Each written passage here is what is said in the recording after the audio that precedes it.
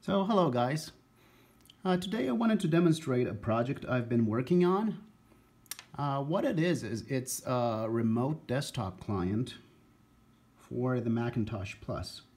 So the Macintosh Plus is a vintage computer from 1986, and I wanted to see if I could come up with a VNC server, which is a remote frame buffer protocol that would actually run on the Macintosh Plus.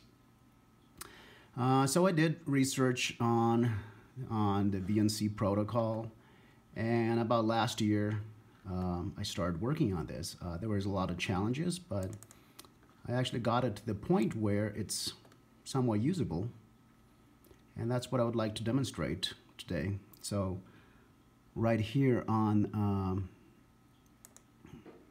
the left side, I have a Windows PC that's connected to the wireless network. The Macintosh itself is running an unmodified system with the Mac TCP control panel.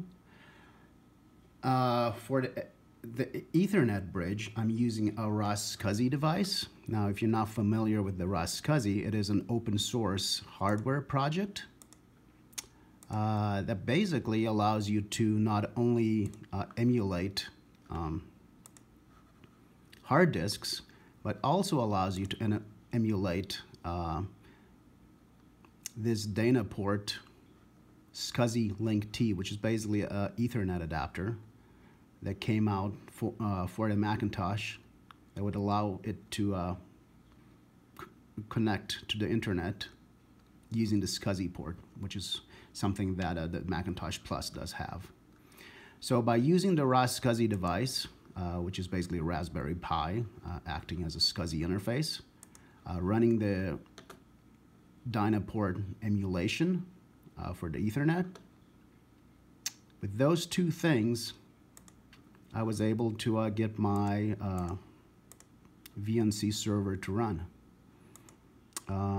There was actually a lot of challenges as far as getting this to a somewhat usable state. I mean, it's not 100% stable, and it's also pretty slow, as you can see. But I do find it to be impressive that I guess it works at all. I mean, I wouldn't say it's usable at this point. It does crash occasionally. It does freeze up the system. But as a proof of concept, it seems to get the job done.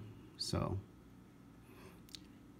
if you like this project and you want to learn more about it, click the button on the lower right and subscribe, because I'm planning to maybe post more videos where I describe exactly how I implemented this. There were several challenges. I had to find out how to encode the data in a way that was compatible with modern VNC servers or modern VNC clients.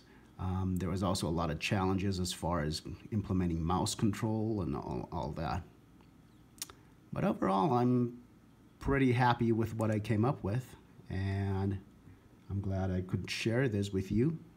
So let me know what you think in the comments.